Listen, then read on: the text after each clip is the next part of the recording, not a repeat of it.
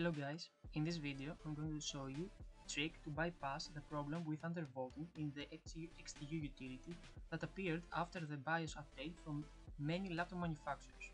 The process is quite easy and it doesn't require you to downgrade your BIOS, so tag along.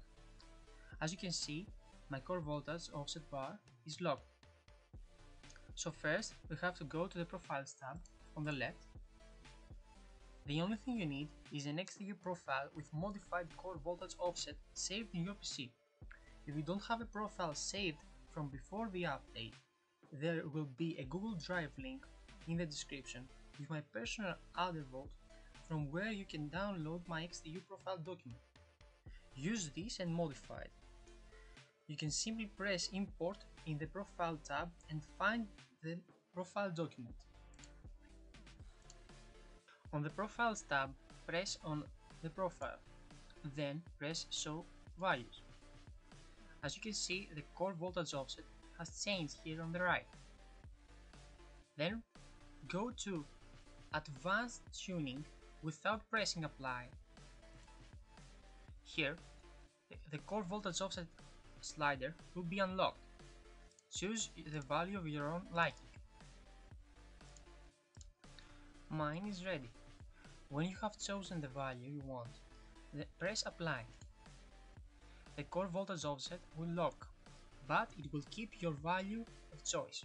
Now, to try if this really worked, I'm gonna reset the values by pressing Profiles, Choose a Profile, Show Values, Advanced Tuning, and I'm going to set this to 0 again, and press Apply.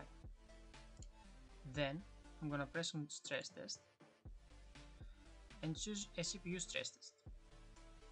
I'm gonna reset the charts here, where we will be able to see the temperature, the core utilization and the core voltage.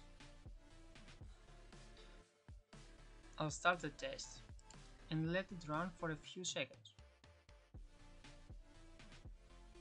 Here on the bottom we can see the utilization at 100%, the core voltage at 1.11 and the package temperature.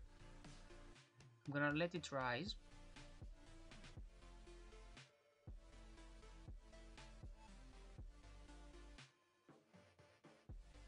And in a few seconds I'm gonna use the process I showed you to verify if this works. The core temperature is at 80 something degrees. The core voltage at 1.11. Now let's do the process. Profiles, Show, Advanced, Apply. Immediately you see the temperature dropping under 80 degrees in the chart as well, and the core voltage has dropped from 1.1 to 0.16. I hope this helps you. Thanks for watching. Have a good one.